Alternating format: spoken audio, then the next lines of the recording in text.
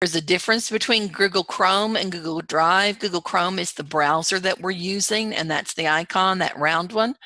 And Google Drive has a whole different purpose. We'll talk about both of those a little bit.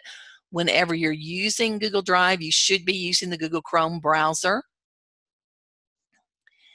And we use it because it's more reliable when you're using Google Chrome. When you're using your Google Drive, it's more reliable if you're using Google Chrome, and you can save your bookmarks and extensions.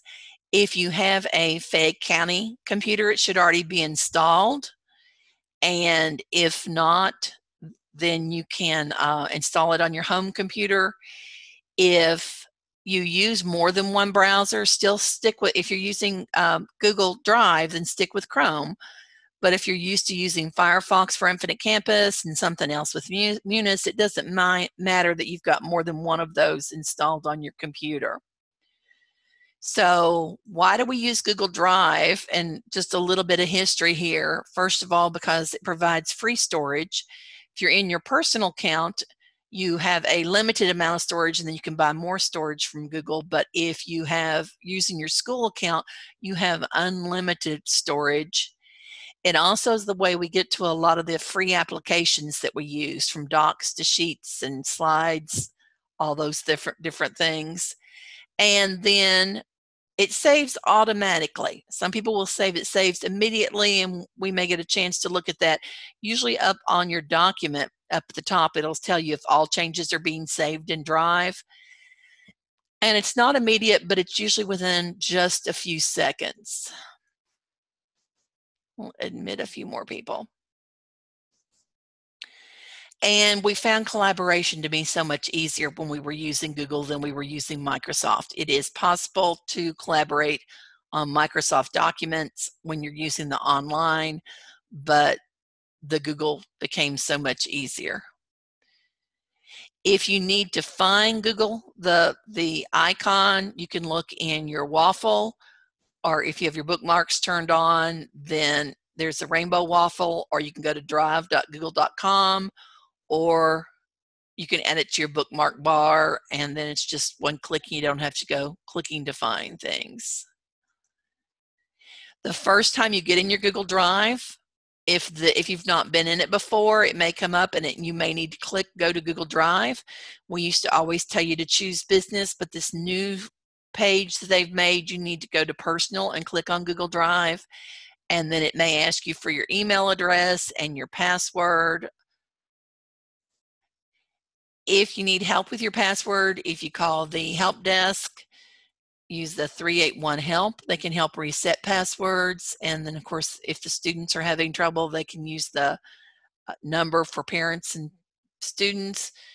If it asks you if you want to link your data, say yes, you do want to link your data, so that no matter what computer you get on, all your data is linked. Turn on sync. It may ask you some questions to turn on. And then sometimes it will ask you if you're on a work, school, or corporate account or business. Look for school, and usually a lot of times they think of us as a business account, but that first screen that I showed you did want us to click on personal. Okay, and now we're going to head into our Drive. So I'm going to get out of this presentation. If you go through it later, it's got some notes that you could use, and it'll show you about sharing. And then towards the end, it has some resources that you might want to use and some other items. But let's head into our Google Drive. So if I open up, again, I said you could find it under your waffle, and you can click on the drive here. Sometimes they call on the bookmark up here, they call that one the rainbow waffle. And I'm going to click on the arrow. Yep, I'm not finding it there at all. I have found it there in the past. You can type Drive, and that used to be my favorite, because as soon as I started typing, it would go.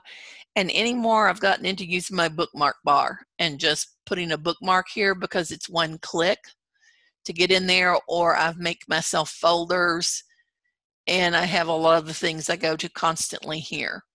So I find that an easy way to get into my drive. If you want to organize your drive, then I create folders. I like folders. Doesn't mean I keep everything in them, but I do like them. And on the top right, there's a button where you can click that you want to look at your folders in grid view so that you can see more of them. Or you can click that you want them in a list view. To make a folder, you're going to click on the new button on the top right, on the top left under Drive. I'm going to click New, and the folder button is right under your mouse. A lot of people miss it because you're looking way down here and your mouse is sitting on top of it. I'm going to click Folder, and I could name my folders. And think about large categories, things like you may want personal items or one for the classes that you teach, if you teach multiple classes, or subject areas, whatever is going to kind of help you keep things organized. Today I'm going to make one training. And I think I've already got one called training, so I'm going to call this one Training Google Drive, just so I'll have something to work on. And click Create. When you get your folder created, I've got so many, it's nice that it highlights it. Yeah, I knew I had one called Training and Training Topics. I don't even know that those have anything in them. These are the ones I use sometimes when I'm teaching. One of the nice things you can do, if it helps you, if you like the color coding, you notice that all the folders come in gray. You can color your folders. My STLP, when I'm in charge of STLP, I keep it red so I can usually find it easy. I do access my folders sometimes on my iPad, and that makes it show up a lot better. I can see if I've shared my folder because it's got a little person on it. So to make it a color, I can right-click on that, and I can click Change Color. And these are the only colors I have a choice from. I saw on Facebook the other day, somebody said, what other choices can I use? No, these are the ones you're going to be using. You're going to use the ones that they've offered. The other thing you can do, I'm going to right click on this and click Rename.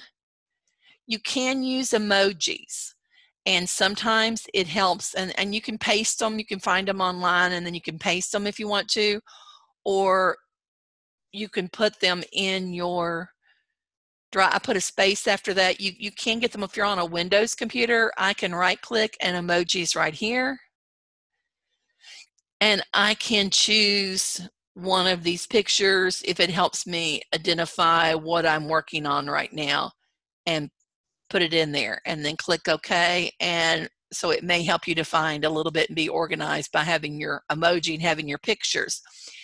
If you like your folders alphabetized and you don't want to mess with that, then you can put your emoji at the end. There can be a problem with that if you go into grid view. And then if you've got a really long title, if I can find it.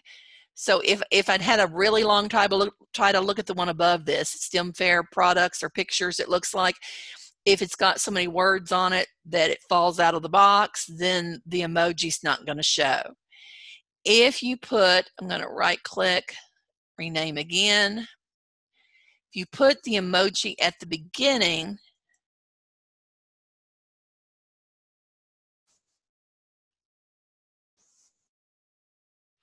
evidently I've put more than one, and these are coming in gray. I'm not real sure why. Maybe that particular emoji. That one's red. If I was going to use an emoji, I don't know why I'd put a gray one in there. Get rid of those. Yeah, I've got an extra space. I'll get rid of it. If you put an emoji at the beginning, the folders move to the top. I'm going to put these in alphabetical order again.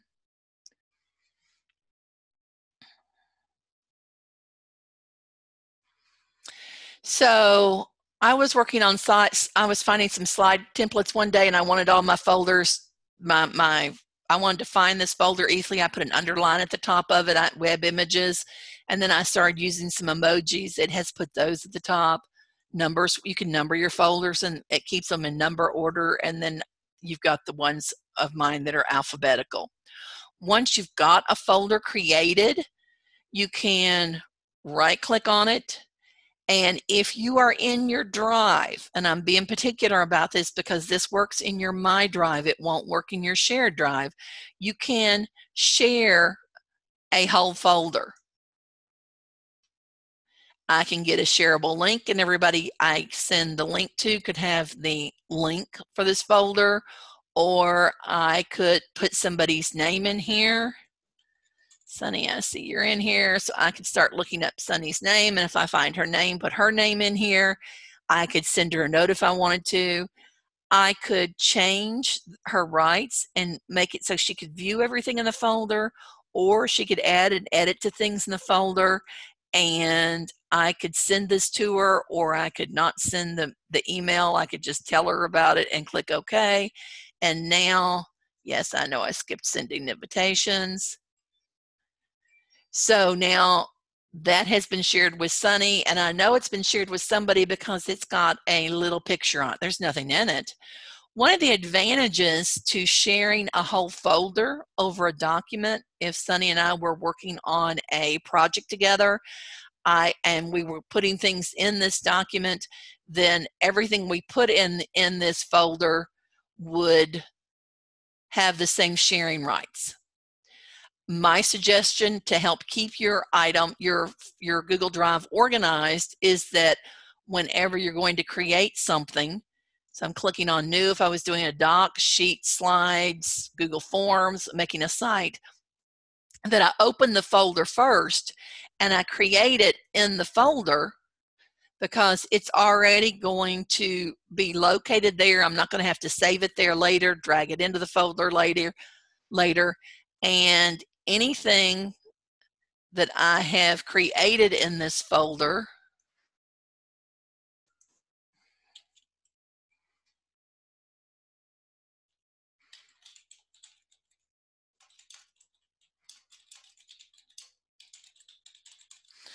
okay, so anything I have created in this folder is already going to be shared. So if I click on the share button,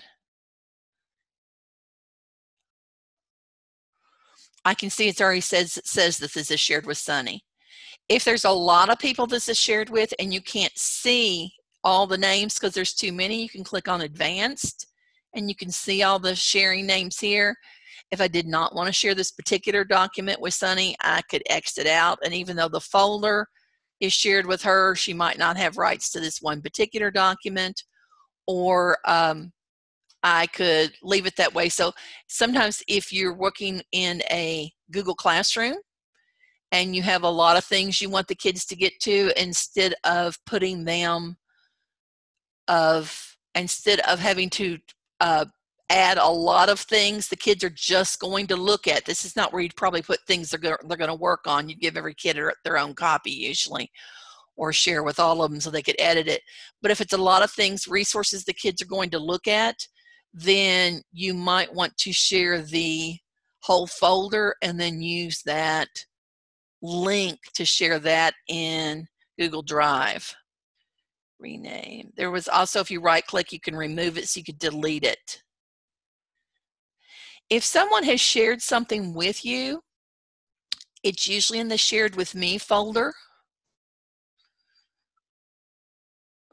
And sometimes you've gotten an email from somebody, but if someone has shared something with you, Josh recently shared some slides with me in case I wanted to change my background in Zoom a little bit. And if somebody has shared something with you, this is a really bad place to keep up with it. You want to keep your drive organized, but your shared with me is only organized in order of when somebody shared it. So the longer somebody shared it, the longer ago it's shared further down. There is a search button up here, and I could click if I remember the name of something and put it in there. So often I don't even remember the name of something. So a better idea is as soon as somebody shares something with you is to right click on it. I can add it to my drive, and what it is, like it's saying here, it is a shortcut to your drive. I can also make my own copy of it. Now remember, if you make your own copy of it, then you're working on a different document. you and that person are not both working off the same document. You now have two different documents, but you have your own copy of it. Or if I add it to my drive and that person and I are still working on it together, we are both really looking at the same document. So if I were to add this to my drive, the advantage is it comes up with a box and it kind of says, where do you want it in my drive? If I click right now and add, it will be in my drive, but it won't be in my folder, but I could go back and find it later and drag it in my folder. Or it's kind of different. You would think you might come over here on where my drive and double click. That doesn't work real well. Well, it did that time. Sometimes it works better to click on the arrow. And I could come down, let's see, that was background for Zoom. Wonder if I've got a folder called Zoom. Got a lot of folders, and now I seem to want to go to the Z one. Nope. I scrolled. There we go. Zoom. I've got a folder called Zoom. So I could, it did work to double click over here, or I can click on the arrow to open up that folder, and here's the other things in that folder, and I can add that shortcut. And so now when I want to go back and find this, I don't have to search for my shared with me. I can go in my drive and look in Zoom. I think that's the basics. I think we got it. How about some questions? What are you having trouble with, or you might need help with? Somebody want to ask a question? Bookmarks at the top, you may notice that you have a new, if you are logged in as you, not just in Drive, but way at the tip top, if you're logged on as you in Chrome, then you may notice that you have a new bookmark folder called NTI Bookmarks, and under that is the link to our website that we've created. If you want to talk to anyone, usually between 8 and 5, some days 8 and 3:30. So you could click on the link and join office hours at any time to ask any question. If you want to see the schedule, it's linked here on the first page or at the top right under teacher resources. You can see the schedule. And then if we've made a video or have some extra information for you, they're on here. So some of the newest things we have put in are some new things, like you can turn on Google Meet straight from your classroom, but there's really some safety things you need to know, so you might want to watch that video. We are still using Zoom, and if you use a meeting room like you all just came into, and some people use passwords, we're finding Zoom very safe to use. Something new we added, other online tools. We've just gotten Kami approved, and we have a session on it, I think Wednesday, on how to use it. And I posted the videos right now were made by Kami that were posted up here. Kami's are a way to use PDFs. And you have this shortcut. I think this got pushed out to us, to the teachers, and to all the students.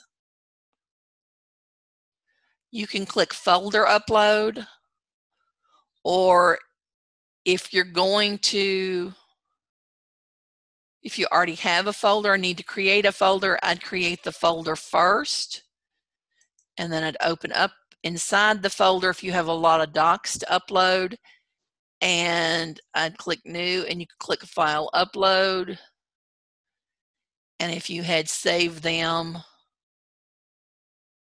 on your computer, I could click the documents that I wanted to move and click open, and they would upload. Okay. One of the nice things I like about Zoom, if I was using this with my students, once I click on end meeting, I can end meeting for everybody. So if you need something, you're welcome to ask. If not, we'll head out of here. We'll all head over to office hours if you need more help.